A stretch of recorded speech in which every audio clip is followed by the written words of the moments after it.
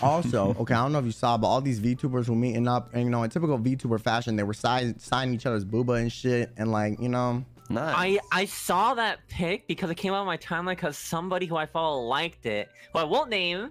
I'm like, what is this on my timeline? Oh, me too. I saw that too. I saw booba. like some of the people signing like groin areas, signing like booba, signing yeah, there's like like a womb tattoo, I think.